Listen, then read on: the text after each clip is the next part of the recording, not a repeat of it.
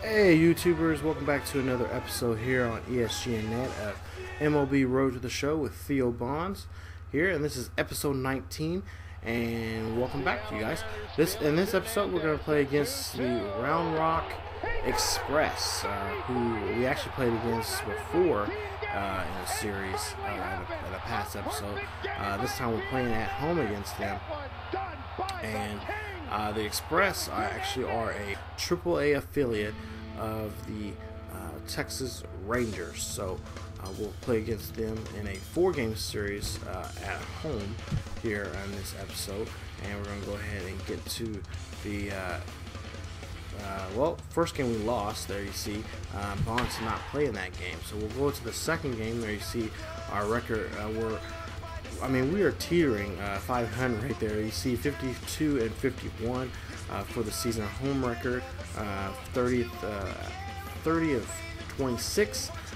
Road record 22 and 25. So, and of course the Express are 70 and 33. So very impressive with their record. This is the second game of a 4-game series against the Express. As you see, last episode we played against Oklahoma City, and we split the series 2 games apiece. So we'll see what we can do in this episode. So bottom of the first, no outs, runner on first and second. We'll see what Theo can do at this at bat. There you see a chopper going towards the third baseman and getting the easy. Oh no, wasn't a double play at that time. So we'll go ahead and go to the bottom of the second, and they actually almost around and getting a score of 7-0. There you see a nice routine play right there, getting Bonds out at first. So bottom of the fourth, 8-3, no outs, 2-1 pitch, and there you see Bonds flies it towards the right fielder, and it's an easy out right there. So Bonds not doing too well at the plate in this game, and you see bottom of the 6th with 2 outs. They decide, you know what, we're not going to pitch to him because we know what he can do. So we'll go ahead and go to the bottom of the 8th here with the runner at second. The score being 5-9, 2 outs, and right there 2-2 pitch, a nasty pitch inside right there to get the out. So strikeout on Bonds that time. So you see 11 hits apiece for both teams, 1 error committed by the Express there. So, and we're going to go ahead and show you a simulation of the game, of how the game ended, and we win 5-9. The final score. Bonds 0 for 4 with a strikeout, but he did get, I guess, a run in. Or he did get a run when he was on the bases there. No runs driven in, but there you see his line score right there. E5, error committed by the third baseman. Then you see 6-3 double play, a fly out, and so on and so forth. So there you see, we're going to show his season stats: 13 home runs, 27 RBIs, a batting average of 360 at this point in the season. And there you see his points. We're going to use those points here very soon to work on his speed and his durability. Ugh, couldn't get that out. So you see 53 and 51 for the season. Round Rock 70 and 34 for the season. There you see the statistical stats. You guys want to take a look at those, you guys just pause the video and look at it. You guys leave a like or comment on the video here. Let's go ahead and get to the next 3rd game. Bottom of the first, and then you see a two outs there. That 4-seam fastball with the runners on first and second, and we're going to go ahead and let's see this pitch here.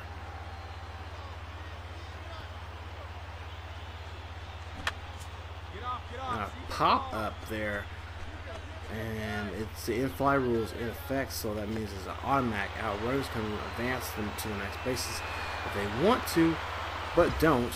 So you see Bonds pops out there, and I think I meant to edit that at bat before anytime you get an RBI guy to the plate with less strike than 2 outs, before this pop out here in this video. So that's my bad on the editing there. So let's go ahead and get to the bottom of the third. We are up by 3. Runner on first.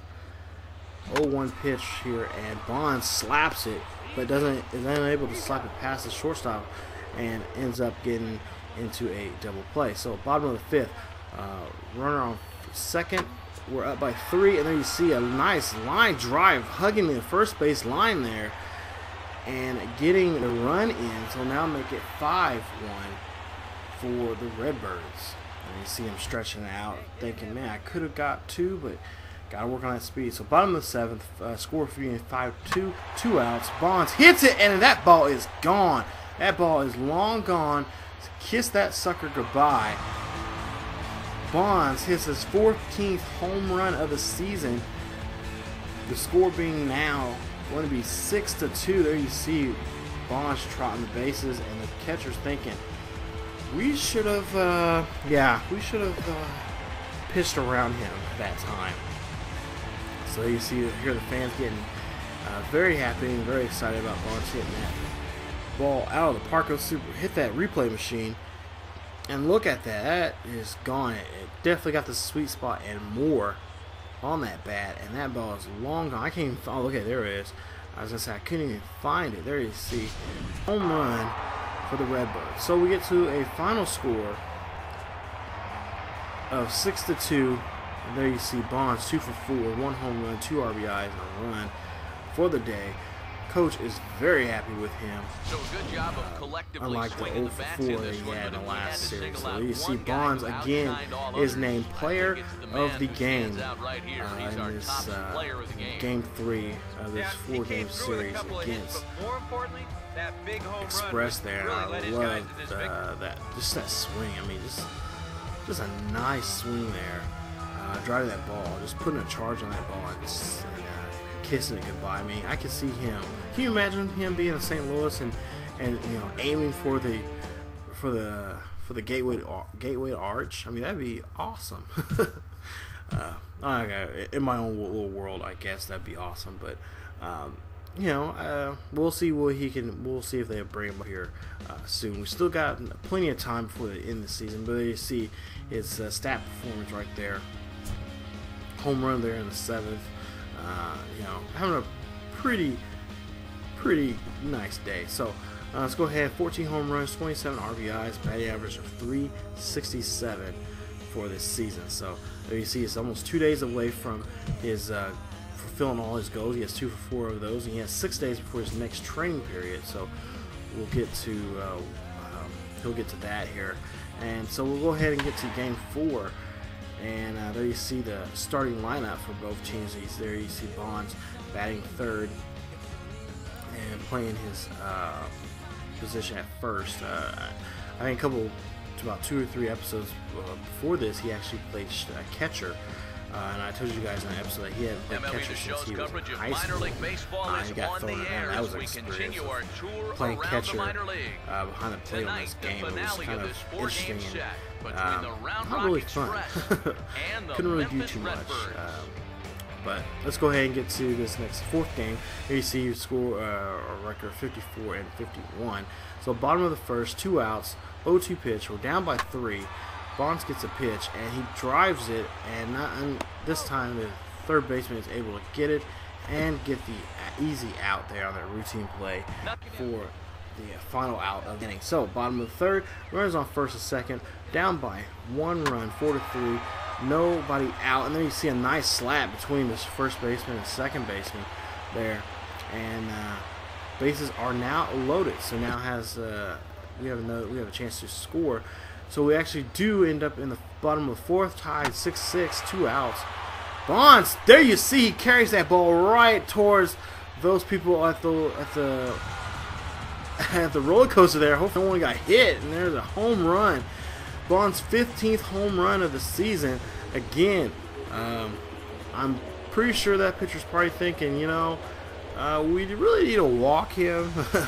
Yeah, he's already hit, 2 home runs out of this game, out of this series? and we already know what he can do. I'm sure there's been talk about him through the local media and the press and everything. We might have to walk him at his next at bat. There you see a nice ball driven opposite field there. And I've realized that a lot of his home runs have been opposite field. They have not been pulled or anything. So that's something that the Cardinals would definitely like. So bottom of the 6th, 2 outs, score 8-6. Then you see a nice hit in the deep left center. Then Bonds is going for 2, and he gets it. Standing 2-bagger right there for Bonds right there. An unusual thing to see Bonds go for a 2-bagger, but he had definitely hustled on that one. As big of a guy he is, trying to hustle there. I know from my own experience it's not fun. So you see he gets the ball, the back of the field. So that definitely would be a 2-bagger on that play. So bottom of the 9th, tied 8-8, 1 out, and the pitch, and Bonds slaps it, and it is caught by the first baseman. What a catch by the not first baseman, by the right fielder.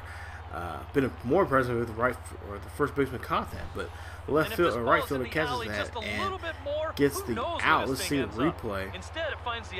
Oh my goodness, if he would have came down just a little sooner, I don't think there would have been a play on that. I think it would have been either trapped or the first baseman would have over pursued it. But there you see 3 for 5, double, and 1 home run and 1 RBI for there. So Bonds gets the good pat on the back from the coach saying good job, and they get